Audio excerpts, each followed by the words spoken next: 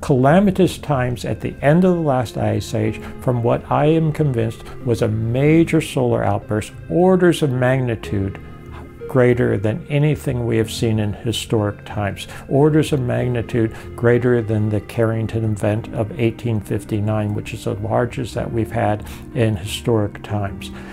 And all the evidence, I'm convinced, is there that this is what occurred. We have geological evidence for that. We have literal vitrification. That is where you would have these intense plasma strikes or lightning strikes hitting the surface of the Earth and fast melting and then recongealing of the rock to form a crude natural glass, sort of looks like scoria. So it's a crude natural glass.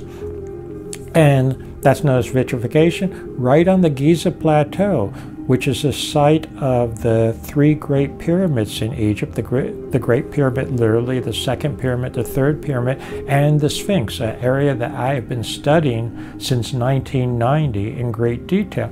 There, I'm convinced that we find vitrification.